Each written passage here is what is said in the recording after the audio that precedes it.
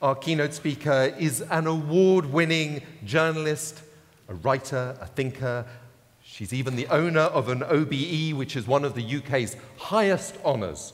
She writes on design for the International New York Times. She's spoken at TED and Davos. She sits on the boards and juries of many cultural and design institutions. Of course, she's very well known for having been the director of London's Design Museum. Her recent book, Hello World, Where Design Meets Life, explores the influence of design on our lives, past, present, and future, which has been described as panoramic in scope, passionately argued, and highly addictive to read. So please welcome the talented and highly addictive Alice Rawsthorn.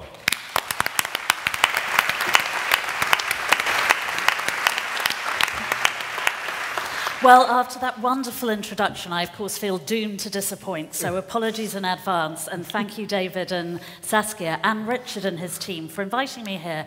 I'm absolutely thrilled to be here at What Design Can Do, and of course, climate change would be a compelling issue for this conference to address at any time, but it's particularly compelling right now, because for the last few years, dire though the situation on climate change so often feels, we have had not a universal political consensus on the need for change and action, but at least a fairly broad one.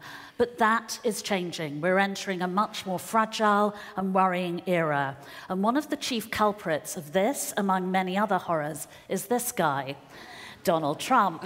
Now, months since his election, it is, of course, still deeply weird to think this vision of orangeness is, in fact, the President of the United States and not a sort of hideous figure from a bad soap opera. But during his campaign, Donald Trump not only questioned the validity of climate change, but has threatened to withdraw the US from the Paris Agreement. And there's a battle waging on this at the White House now. He's due to make a decision when he returns from the GN summit in Sicily at the end of the week. Now, even if Trump is persuaded not to bring the United States out of the Paris Agreement, without the commitment and leadership of his country and the enthusiasm and genuine passion and conviction that Barack Obama brought to the role, the political efforts to address climate change will be greatly weakened.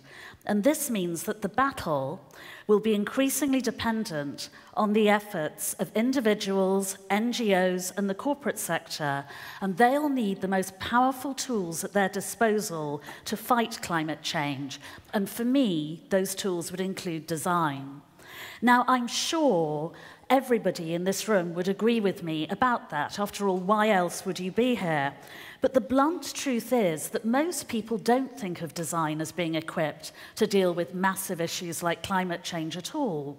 They still see it in an old-fashioned, stereotypical sense as a styling, marketing, and promotional tool intended to entice us into buying things we don't really need or want and will eventually discard in a toxic hellhole like this. This is the notorious Agbogbloshie dump in Ghana, where many of the unwanted computers and other electronics from Western Europe and North America literally go to fail to die. Now, sadly, some design projects have done exactly what I've just described. They've been guilty as charged, and many still are. But that, of course, is only part of the picture, because design can fulfill much more important and productive roles too. But its ability to tackle the most complex and important challenges of our time, like climate change, will of course be determined to a great degree by whether society thinks it's equipped to do so. And that is the question I want to address now. So I thought it might be helpful to start what design can do about climate change by asking what design can do about it, or what it will be allowed to do about it, ending with a question mark. So I'm going to begin by defining what I think design is, because design is a complex and elusive phenomenon that's meant many different things at different times and in different contexts. But for me, it has always had one elemental role, and that's as an agent of change that can help us to make sense of what's happening and to turn it to our advantage. Because every design exercise sets out to change something. It might make a marginal difference to one person, or seek to transform the lives of millions of people, but it embraces change and it does so systematically. And at its best, design can ensure that changes of any type, whether they're scientific, technological, political, economic, cultural, behavioral, or environmental, are interpreted in ways that are positive and empowering rather than scary, inhibiting, or destructive. And there's absolutely no doubt that we need design now more than ever before to do precisely that, because we're facing change on unprecedented scale and at unprecedented speed on so many fronts. And I'm now going to rattle through a deeply depressing list of just some of the very complex problems we face, starting with what Design Can Do's theme of last year, the refugee crisis, in which tens of millions of people are being forced to flee their homes worldwide. There's also the growing imbalance of wealth between rich and poor, the distrust of the political establishment, the rise of the extreme rights, and demagogues who are also climate change doubters. There are ever more terrifying cyber attacks and terrorist attacks like the terrible tragedy in my home city of Manchester last night, accelerating advances in science and technology, and of course there's climate change.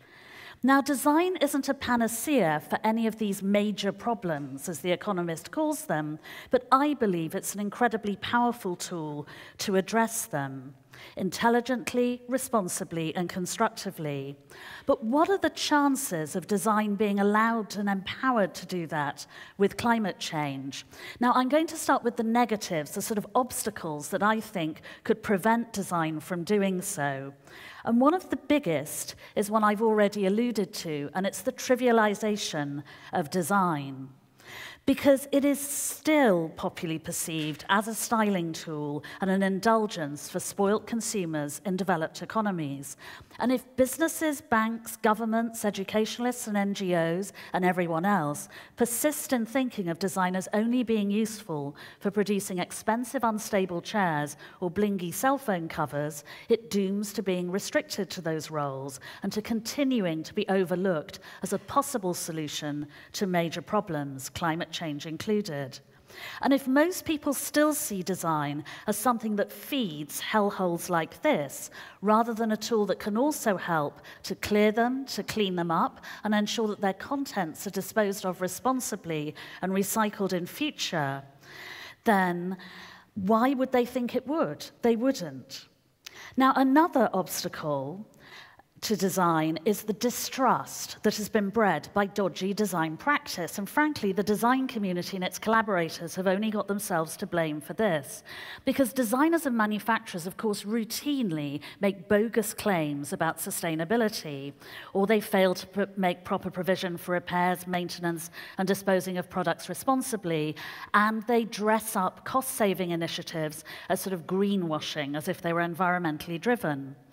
Others don't tell the whole truth, like the hydropower plants that bang on about how much clean, renewable energy they're creating, but an attempt to disguise the environmental damage they cause during construction, or the car makers that boast about how low the carbon emissions of their new vehicles are, when they know that even the most gas-guzzling old banger releases most emissions during manufacture than when it's on the road. The most sustainable thing we can do is carry on driving our old cars for as long as possible. And then there are the supposedly environmentally responsible design projects that fail. And here's one of them. The new London bus. Now, this was trumpeted as an environmental marvel, as David will well remember, when it was first introduced by London's former mayor, Boris Johnson. And it's called the Boris bus, as a tribute to him. But like Boris himself, like its namesake, the bus is a disaster.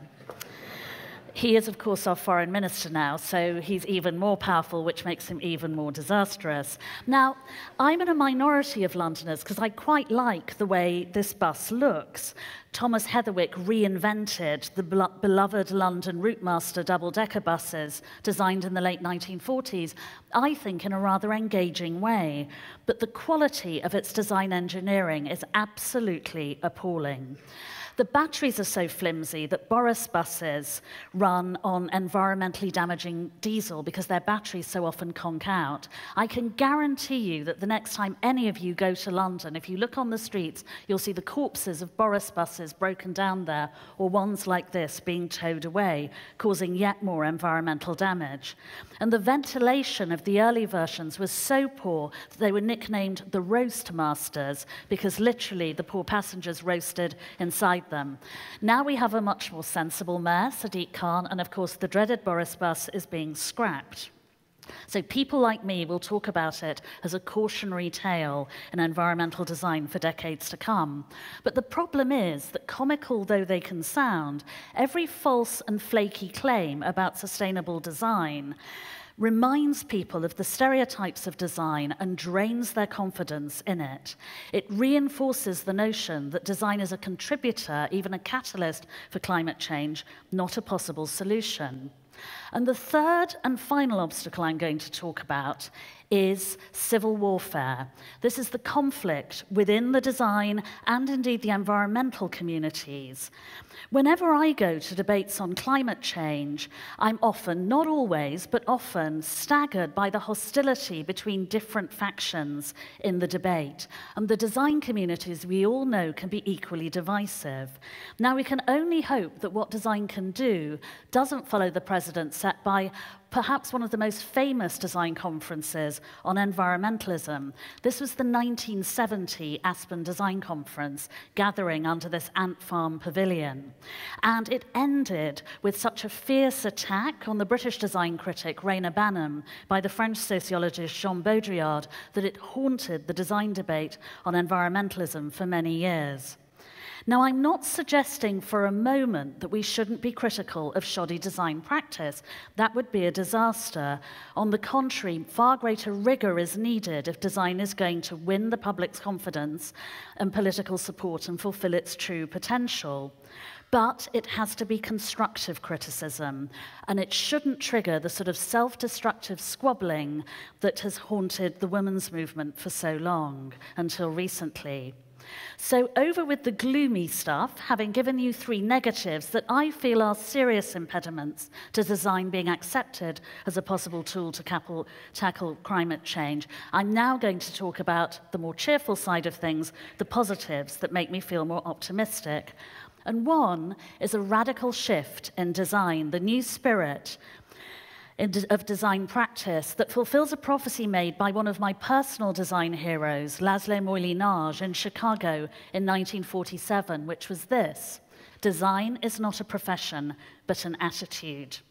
And I believe a new generation of independent, politically driven, attitudinal designers are emerging who are already making a huge difference to design's ability to tackle these complex problems. Now, the chief catalyst is digital technology, because thanks to fairly basic digital tools, designers can now operate independently, free from commercial constraints, should they wish to, by pursuing their own objectives, whether they're social, political, environmental, or commercial.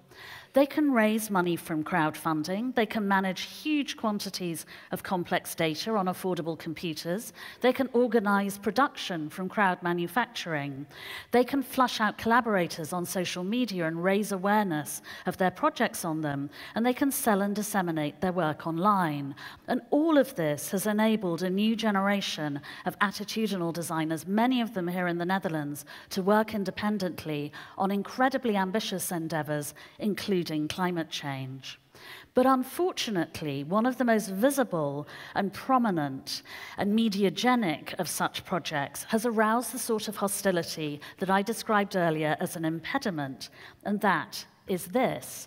It's the Ocean Cleanup Array, which of course was conceived by the young Dutch design engineer Boyan Slat to devise a safe, efficient, and relatively inexpensive way of tackling one of the biggest pollution problems of our time, clearing toxic plastic trash from the oceans. Now, There has been fierce criticism of the Ocean Cleanup Array, of Boyan Slat and his team and their plans from every side. Environmentalists, designers, and scientists. They all have different arguments against it. Yet despite this, they have recently announced, last week in fact, that they've raised $30 million from crowdfunding, Dutch government grants, and a swathe of private donors. They have developed and tested the concept in the North Sea, and they're planning to start extracting plastic trash from the Pacific next year. Now, whatever you think of it, the ocean cleanup's success in generating all that capital and public excitement demonstrates the potential for other entrepreneurial, attitudinal design projects with lofty ambitions and admirable goals. And if it succeeds, despite the criticism, and I have no idea whether it will or not, because I haven't investigated it and lack the scientific ability to do so rigorously enough, but if it succeeds, it's going to be a whole lot easier for similar projects to raise funding and mobilize political and public support in future, and if it fails, it'll be a whole lot harder for them. Now, another big positive, I think, oddly, is corporate self-interest. Now, large-scale corporates in particular, but in fact many companies, have unexpectedly powerful incentives to invest in the sort of sustainable measures that are needed to help combat climate change. Because in blunt corporate, commercial, and capitalistic terms, many of them have significant and critically immediately measurable cost benefits. Number one, any company that uses less energy, fuel, water stands to save substantial sums of money as well as reducing its carbon footprint, so a direct benefit to the bottom line. Number two, an increasing percentage of investment funds on the New York and London stock markets are so-called ethical investment funds. Now, the definition of ethical can be very broad, but in most cases it means that these funds don't invest in companies that don't meet specific targets, and an increasing number of them include sustainability among those targets. So any company that wants to attract their investment has to comply with certain environmental goals. And number three, most major companies are in fierce competition to attract the brightest and best graduates because they want the best possible leadership for the future. And all the research shows that top graduates tend to favor ethically and environmentally responsible companies for the obvious reason they want to feel proud of the people they work for. Now, that's a lot of very powerful, pragmatic reasons to convince corporates that it's in their self-interest to try and step up in terms of trying to combat climate change, and some, though sadly only some, are trying to do so. But the final reason why I believe there are grounds for optimism is that slowly but surely we're establishing an incredible array of success stories in different places, different sectors, with different objectives and on different scales. Now, some of them are ingenious and inspiring attitudinal design projects that are relatively small but making a big impact, often by their smart use of digital tools. One of my favorites is this one. It's We Cyclers. Now, this is a project in Lagos, Nigeria, and it is a system that designed cargo bicycles to collect recyclable trash from the Lagos slums, where the streets are so narrow and so congested that the city refuse trucks couldn't access them.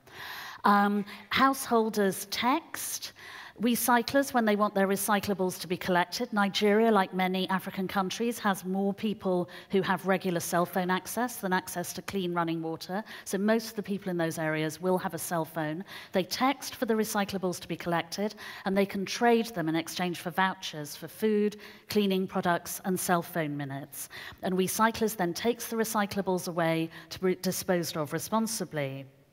Now, one of my favorite corporate design success stories in this area is handily my current favorite sneakers. They've been my favorites for a couple of years now, and they are Nike Flyknits. Now, one of the reasons I like them is they feel like slippers. They're so comfortable. Another is that they have this sort of pixelated surface, so they strike me as this really weird, sort of freaky, very now, sort of analog but digital product, but also they're fantastically sustainable. They're made from recycled and recyclable polyester yarn. Because Nike developed a special digital knitting technology to produce them, it can estimate exactly how much yarn it's going to need, so there's no waste. The next move will be to 3D print the soles, and then they'll be even more sustainable. The first fly knits were introduced in 2012, and they already account for just under 10% of Nike's sneaker sales. So they are a huge mass market product already. But one of the biggest contributors to the battle against climate change is, of course, clean energy and projects like these. The wind farms that are being built in windy countries like mine, Britain, and yours, the Netherlands, and the solar power projects that are built in sunnier ones. This is part of the colossal Noor solar power plant in Morocco. It's on the part of the Sahara Desert that fellow Game of Thrones fans may recognize as a site where Daenerys Targaryen marauded with her dragons and Dothraki warriors, now covered by these mirrors. Now, for a country like Morocco, this could have huge economic and social benefits as well as environmental benefits. And every area of clean renewable energy, wind power, solar power, water power, is producing much, much more energy now than was forecast 10, 15, 20 years ago. In some cases, up to 70 times more for solar power. They're way ahead of all the targets, so that means that fossil fuel consumption is starting to fall in some countries. Only a fortnight ago, the Indian government announced that the price of solar energy in India had fallen below that of coal-generated energy for the first time ever. Now, India is currently the world's third biggest carbon polluter, so as that trend continues, it should have a very powerful effect. So that's why I believe that design has such an important part to play in climate change, because undoubtedly it was absolutely pivotal in helping to make those clean energy generators more efficient, less expensive, and more durable. And it will continue to wring huge benefits in years to come. And that's also why I believe that despite all of the obstacles, public and political perceptions of design will change and will be corrected, and that design will be empowered to help us not only to fight climate change, but to support us in many other critically important areas of our lives in future. Thank you.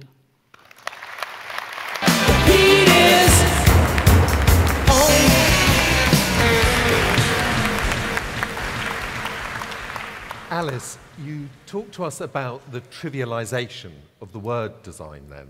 And do you think we need a new way to reclaim the name, the word design, or do we need new language around it? And what do you think of things like the word design thinking? Has that helped in that conversation? It has certainly helped in that conversation, and definitely the latter. I mean, I think that it's a sign of extreme weakness to abandon a name. Every museum board I've ever been on, everyone talks about dumping the M word. And I think that design is a word we should be proud of. I mean, look at its achievements, his past, present, and we hope future. But undoubtedly, the discourse around design has to change. And, you know, that is the responsibility of people like me. I have the privilege of, not solely, obviously, there are many, many people who bear the burden. No, but it's certainly partly the fault of people like me that we still need an improvement, because there's a huge battle to change public perceptions of design. Now, if they hadn't done it, I was going to ask them. So, Climate Council. And I'm scared of you already. Oh, no. Don't be. Well, first of all, thank you very much. Very interesting.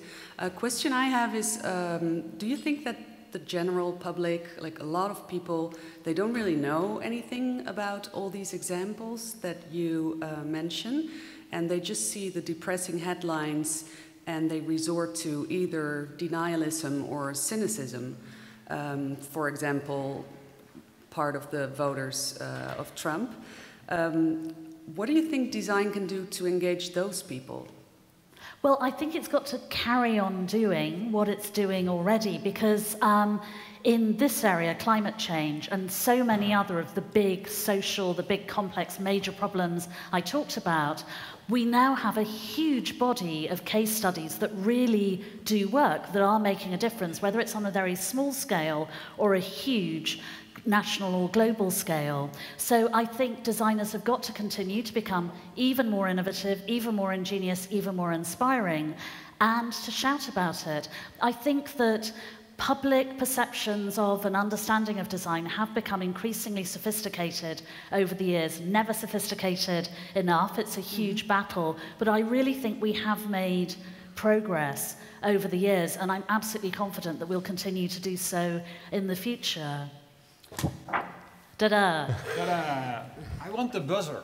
DJ, give me the Come buzzer. on, you've already got that blue thing. Yeah. Thank you very much. Thank you very much for your talk. You blamed Trump, Shell, For so much. society, the Boris buses, but I was a bit surprised you didn't mention us, human beings, and our behavior. So what can design do for our behavior and contribute to behavioral change? Because there it all starts, I believe. It absolutely does, but I think some of the projects I talked about do precisely that. If you look at the impact of recyclers in Lagos, it's changing behavior, people's attitudes, the way they look at their possessions, their objects, the way they think of their responsibility and society's responsibility to dealing with those objects once they no longer find them useful or no longer have room for them in their lives. I think that design affects our behavior in all sorts of ways. You don't necessarily need to have a behaviorally driven or oriented design project to do so.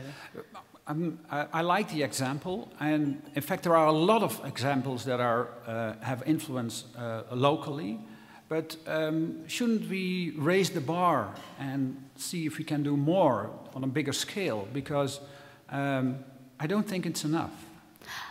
I agree, but I think one of the problems in terms of public attitudes and environmentalism in general is that a lot of the initiatives look very small when they start, and people think, duh, it's not enough. So in Britain, for example, where we were much slower than the Dutch and the Germans, for example, to embrace recycling, people were very slow to start recycling in a responsible and proper way because they really felt that that little gesture just for their home wouldn't make a difference. Collectively, it's not perfect. It needs to get a whole lot better, but it really has made a difference.